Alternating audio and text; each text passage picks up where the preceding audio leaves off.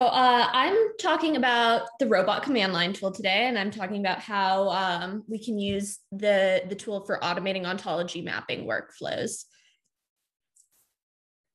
So for those of you who haven't used Robot before, it is a command line tool for ontology development, and it's based on an open source Java library. Robot was developed for use with OBO ontologies, but it can be used with any ontology file in the supported formats. And those supported formats include RDF-XML, Turtle, Manchester, and many more. Many OBO developers use the command line version of Robot in their ontology build pipelines. And this is usually orchestrated by something called Make. So you'll see Make files in a lot of the repositories. Robot itself includes 26 commands for working with ontologies, and I'd love to go over all of these today. Unfortunately, we don't have time for that, but just a couple of these include annotate, which you can use to add metadata to your ontology. So this includes things like the ontology IRI, version IRI, and other annotations like maybe a title, a license, a description. The query command, which is used to run Sparkle queries over an ontology. The report command, which runs a series of standardized quality control checks over the ontology, and of course, many more. You can find a complete list of the robot commands at the link at the bottom of the slide, which has all the robot documentation, robot.obolibrary.org. Pretty easy. So for today's talk, I just want to go over a simple workflow, a simple and general workflow that you could use for mapping ontologies with Robot. So each of these is the name of a robot command. And in order, this workflow could be using template to create the axioms linking the ontology terms, then using extract to create a module of the external terms you used, and then finally using merge to merge those external terms into your ontology file with the linking axioms. And I will go over each of these commands in a little bit more detail. To kind of explain this workflow, I want to talk about a project that I was involved with starting in 2018. So in 2018, the evidence and conclusion ECO developers used a similar workflow to enrich ECO with logic from the ontology for biomedical investigations, OBI. So OBI is very rich in logical definitions. So we really wanted to harness what the work they've already done to enrich ECO. Now, there are no exact matches between ECO and OBI. OBI is talking about the assays, the study designs, the actual processes, whereas ECO talks about the evidence that comes from these. So we created design patterns to link various OBI modules to evidence terms. And Nicole and Sue yesterday covered some really great reasons to use design patterns. They're really easy to reuse. They create a standard pattern. And from these patterns we created, we made robot templates from these. So robot template, what is it? Each template is a CSV or a TSV table. So it's just a spreadsheet, and each one has 3 parts. So it has a header, which is the first row, and these are the human readable names for each column. The second row is going to be your template strings. So these are the standard patterns that tell Robot how to create axioms from the cell values. And then your last row, or all of the following rows, are going to be your data rows. And each row corresponds to one ontology entity where the cell values are used to create axioms. So these templates, the template strings can be used to add either annotations or logic to a term based on what pattern is followed. I'd love to go into a lot of detail about template because I actually love talking about robot templates, but we don't have a ton of time. So just as a quick and general overview, the template strings that begin with the letter A add annotations, and template strings that begin with the letter C add class expressions. And we're going to see an example of a template in just a second. So this hopefully will make a little bit more sense. There are also some special keywords for the terms ID, label, and more. And again, more details on template strings, including how to add axioms to properties and individuals, can be found in the documentation. So that's that same link, robot.obolibrary.org.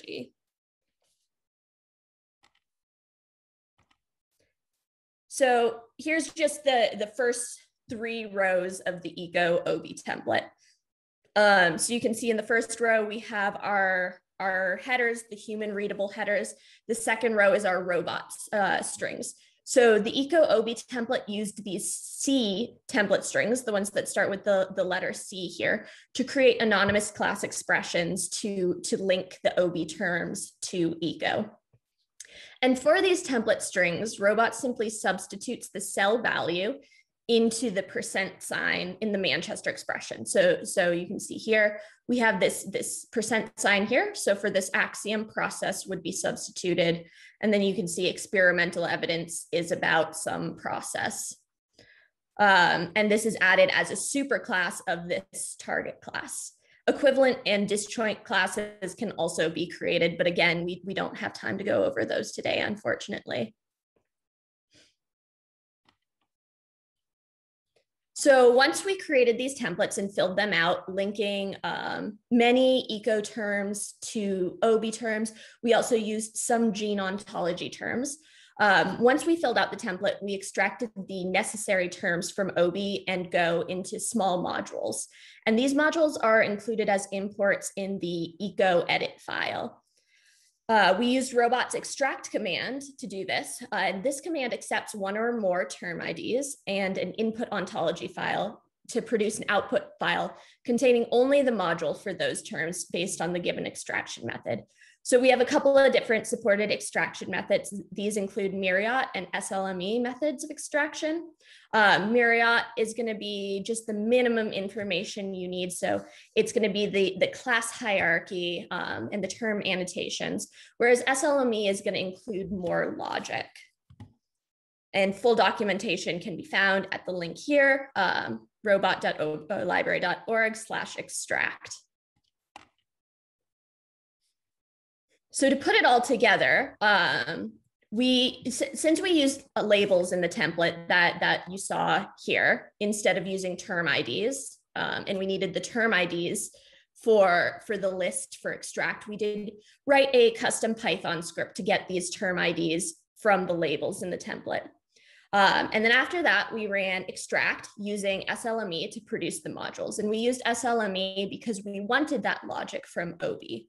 Finally, we ran the template command to create another small module containing the axioms, which linked ECO and OBI together.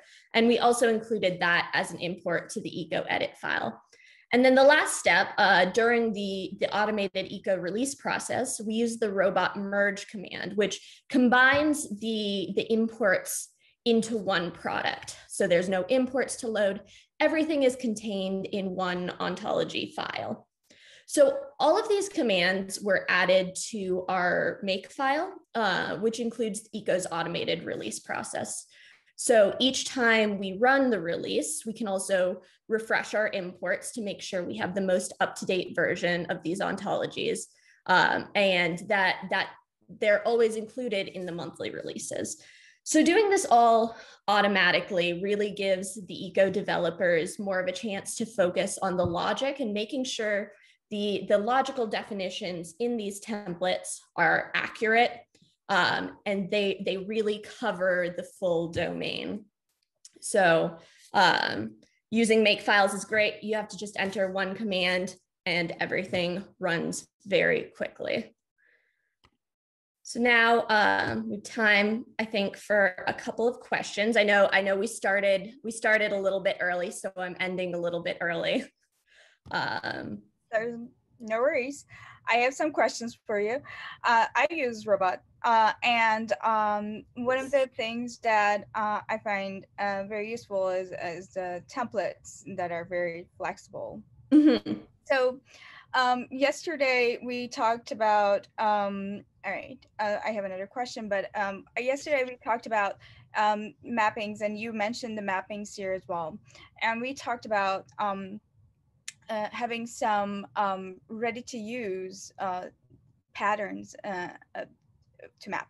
So, there's a DOS DPs. So how does robot work with them? Is there a workflow geared towards that, or is that still in the works? It is. Are you asking like is the workflow integrated with DOS DP templates? So robot templates and DOS DP templates, they kind of accomplish the same thing in different ways. And Nicole and Sue talked about how they use DOS DP templates yesterday. So DOS DP templates are in YAML format. Robot templates are in this table format. So you can really use them both to generate ontology axioms using design patterns. The one benefit of using robot templates in this particular workflow is you're already using other robot commands, and it fits really well into the robot ecosystem so that you can link these commands together. But yeah, both of them generate ontology axioms from design patterns. You can use them to add logic or annotations, just in slightly different ways. Right. No, I understand. I was just wondering if you guys had a workflow that integrated to two or not. So yeah, not currently, but that would be something to work on in the future. Definitely, I think that's a great idea. Okay. So Kim from trials.ai is asking, I'm curious to hear opinions on which scenarios are appropriate for which extract method, myriads, SLME, star, etc. What use cases are different types of appropriate for? Yeah, so it really depends on what you need for your ontology. Like I said in the presentation, for ECO, we really want those logical, that logic from OBI. So we want to use the reasoner to infer things, and therefore we needed the logic from OBI. And that's why we chose the SLME method for that case. But one of the downsides of the SLME method is it pulls in everything that's needed for that logic. So you end up with way more terms than your original like input term file. So if you're importing a lot of terms and you don't necessarily need all of that logic, you can end up with a really big import file. So in that case, using something like Myriad would be better, where you're just including the class hierarchy, so all of the superclasses and the annotations. So you end up with something a little bit more simple, a little bit smaller. So it really depends on what you're using the import terms for. But it's kind of a trade-off, right? It's size versus having more logic and the ability to use the reasoner and really harness the logic in the ontology. So for an ontology that doesn't have a ton of logic in it, it wouldn't really make sense to use SLME. Right. And we previously also talked about, how there's this need to sometimes map these logical descriptions.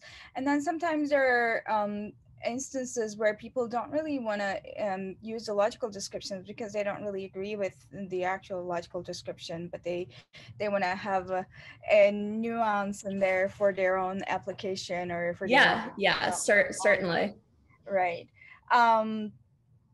So there's some other comments about DOS DPs and robot inside of this. But I kind of want to ask you, what's the usability difference? Do you see people are getting, because yesterday we talked a little bit about also the need for cloning Nico, and we.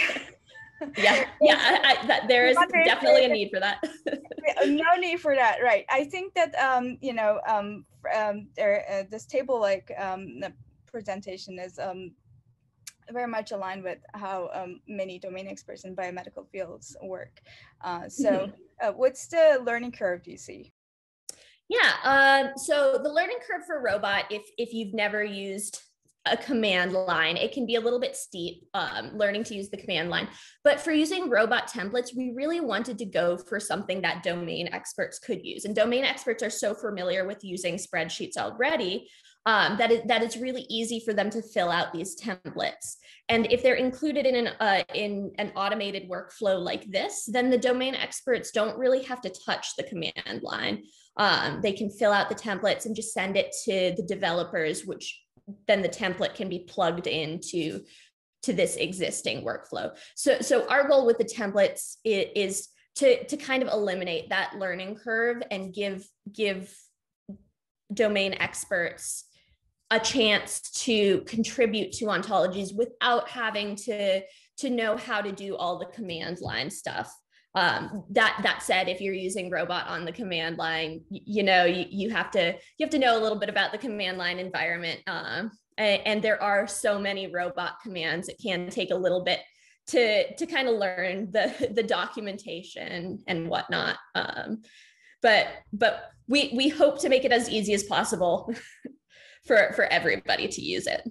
Yeah, no, I understand. But, when you're also using robot, you kind of need to be in that ontology community in a way sometimes, I think, Mm-hmm. because, you're kind of getting into that to communicate that template with the developers and the ontology owners. So there's that kind of also an extra step in there. Yeah, and the nice thing about the templates is you can just hide those template strings from the domain experts, from the people who aren't necessarily well versed in ontology, and you can kind of look at it and be like, oh, okay, so this is just the term, this is the label, and this is the study design for this term. Then they can think in those terms rather than thinking in Manchester class expressions. Right. No, I hear you. All right. Well, thank you very much, Becky. There's already some demand for training sessions in the chat.